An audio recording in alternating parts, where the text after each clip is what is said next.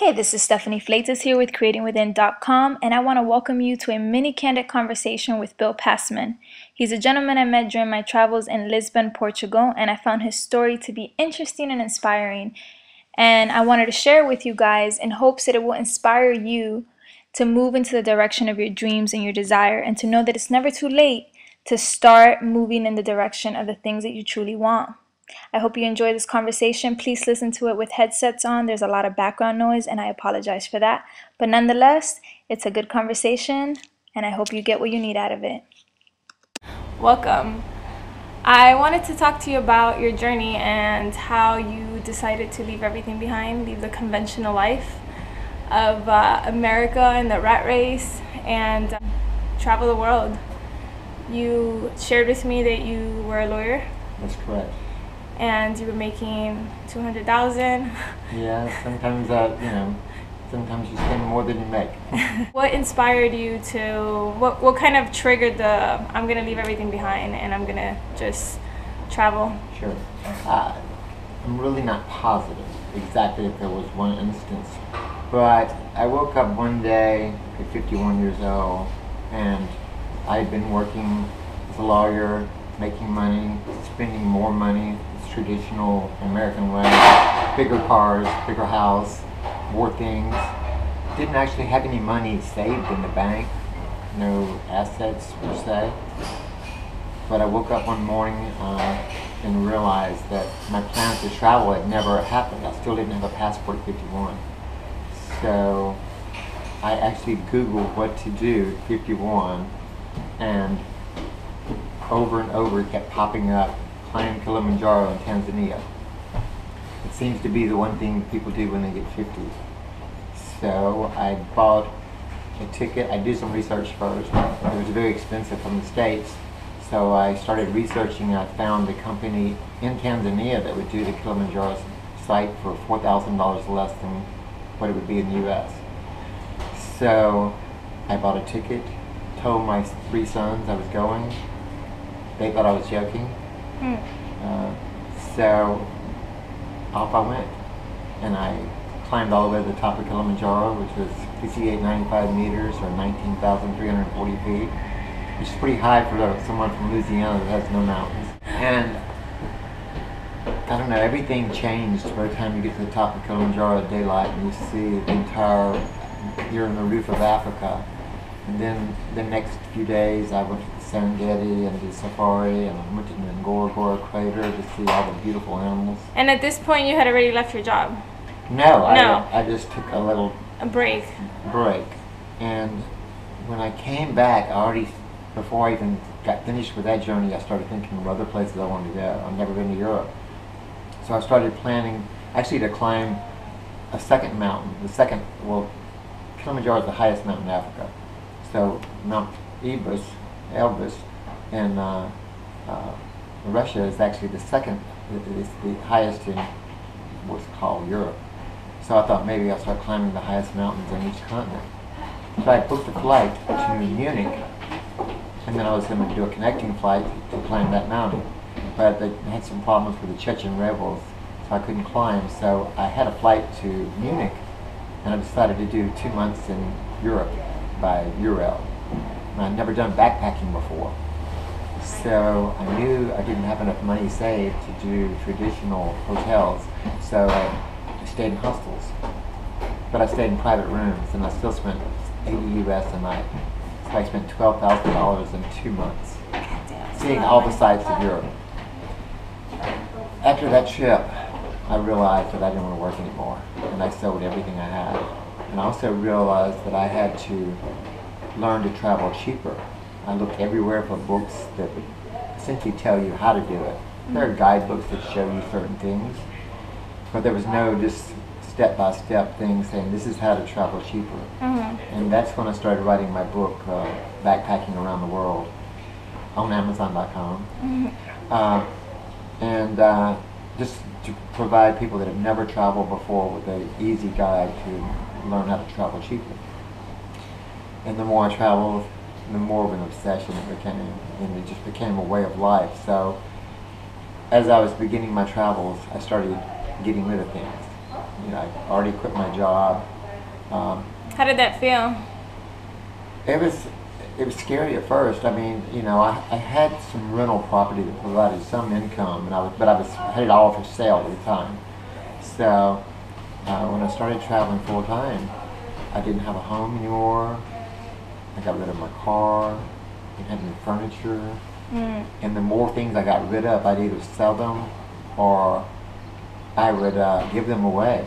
And it just became such an enlightening feeling. I mean, I was, get high school mementos that people treasure all their life. They only look at them once every 10 years. Yeah. But I had, closets for stuff, and I'm like, why do I have all this stuff? So how do you see things now versus like when you had the traditional lifestyle? As I say in my book, there's nothing wrong with wanting to have things, especially when you're young. You've never had a house. You have to raise a family. For many people, they want good things for their family. It's just a matter of getting caught up with being better than the Joneses next door, or having the bigger BMW than they have. Most people in like New Zealand use their automobile to go to work. They don't use it as a status symbol. So learning that money can buy you things to take care of your family is good, but to have it just to show off is a waste of resources. Mm-hmm. So I don't tell people that they shouldn't go out and have things. Of course. I'm just saying that, spending $200 a month for cable and then saying that you don't have the money to travel doesn't make any sense. It's priorities. Priorities. It's all about priorities. So if you want to travel, drive an older car, have a cheaper phone, live in a less affluent neighborhood, or something like that. So just choose what's most important to you. Nice. And through your travels, and just it's a completely different lifestyle, what is one perspective or lesson that you can share with people? What's something that you've learned a lot along the way, but if there's like a couple of things that stands out in your mind that has really changed your whole outlook? I think that visiting all the different countries and the different cultures and watching people that don't have anything, to see how happy they are. Mm-hmm. I've seen children in Nepal hiking up some of the highest mountains, 3-4 years old, carrying water buckets with the biggest smile on their face. They're not upset like some American children because they don't have an iPhone 5S, they have an iPhone 5. Mm-hmm. Or, they can't go to the latest movie, or they don't have more material possessions. So do you think that they're happier? Oh, absolutely. I think they're happier. I think they're happy to have what they have. And I think that, especially in our culture, we're spoiled, that we get all these things, and you want your children to have the best, but best doesn't mean having more material possessions. It means giving them a better quality of life. So I think that that also kind of my decision to kind of give up everything was proven by seeing everybody else traveling around the world and realizing people say, Bill, you travel all over the world, but you don't have any money. Because I didn't save any money.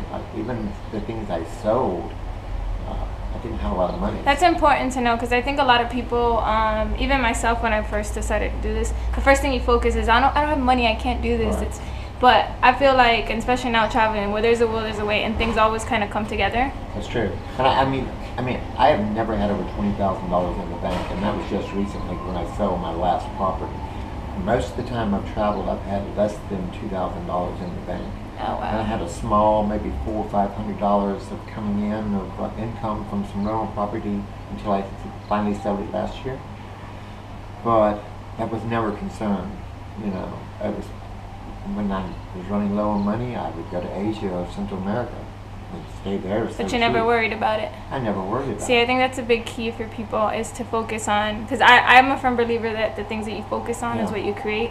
So if you're worried about not having enough, then you'll create a lack of in your... I meet lots of travelers, especially in Central America, that come there with almost nothing. And they'll find a job working in a hostel for free room and board, or working in a bar for, just a little extra cash. living simply, you know. And every one of them, I've never met any unhappy people that are doing that. It's the same way with packing. I try to get all my travelers that follow me now, because I have the tour company to help my travels.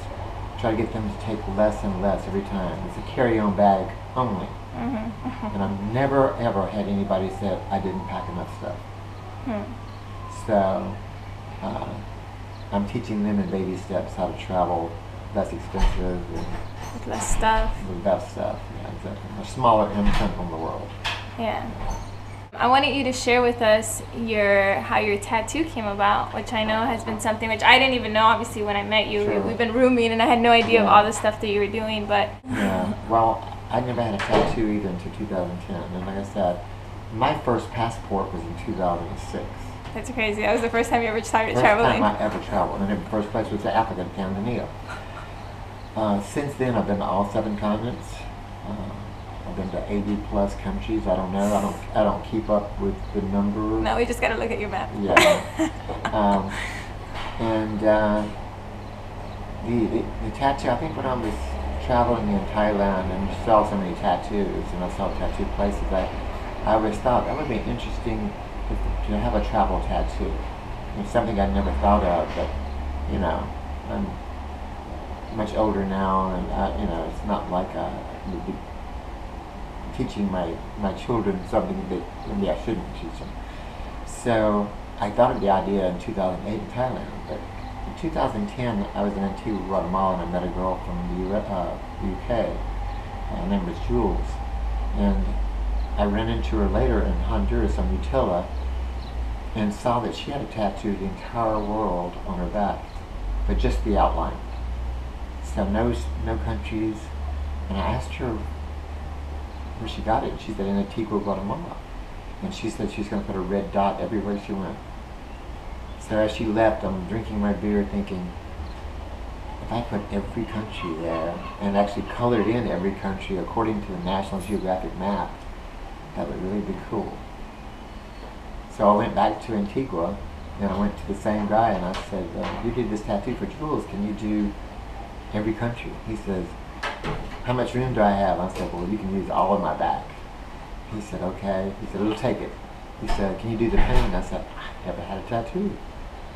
So we did it. It took about 2.5 hours. I got it through it barely. A quick funny story is that I didn't look at it after he did it. He covered it up and told me to wash it the next morning, and so I went and washed it the next morning, and then I'm looking in the hostel in the mirror at my tattoo for the first time. And then I went, oh crap, he put New Zealand on the wrong side of Australia. So I'm thinking, what am I going to do? I've got to go back to, you know, well, and then it hit me.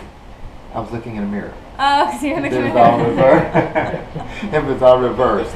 So luckily I didn't go back and start raising a big ruckus about this. You messed it up. Yeah, no. Like, you messed it up. It's like, what are you talking about? And now the thing with your tattoo is, so that people know, is that every country that you've been in, every time that you visit a place, you fill it in. Right, I do. And I don't do it in that country. Some people ask me that. But in many countries I would not get any medical work or anything, put in a needle in me. But yeah, I do it the same place in Louisiana. Oh, nice. So, and in the tattoo, I did the blog just for my own personal use, for the progression to show how it would go. And so I set up this blog, and it had a counter on it with, I think, 200 family and friends had looked at it over 2 years. Mm-hmm. And then one day I saw my back on the internet, and I was like, how can that be? So I went back to my blog, and there were 70,000 people that had been doing it. So I didn't even know you could find blogs like that. Mm-hmm. And then people from the UK, the Daily Mail, contacted me and said, we want to do an article. And they did an article. So everything's been manifesting. Like, things just happen without you even trying. Because none of these things were things that you were looking for. Exactly. They just happened because you had a desire and you followed through with it. Yeah. And this is like my whole point of doing interviews. You know, I love to get stories from people because I think it's the best illustration to show people that really when you just follow the things you want to do and stop worrying about security and how you're going to make things happen, things just unfold. Like, they have a way. You can never figure out how it's going to happen. And you never knew, like, how you were going to make the money, but it all came together. You started a tour company. It wasn't your intention. Yeah, and but it's it still happened. not a job. It's still not, but it provides you and you're able to travel. It's like all the pieces that you needed to continue to support you on this path have come together. I have found that people that have done that, made the big move or whatever. I've seen a lot of people from New Zealand, Australia come to Central America and start helping children, just donating their time with helping children for local schools and things like that. But then it turns into a job that they actually feel really good about. You know, they're out making a difference in the world instead of going back making more money for the bigger house. Yeah. So, and they're like so happy. The people, especially in Guatemala, which is my favorite country, I've seen people come there for 3 months and they're still there 5 years later.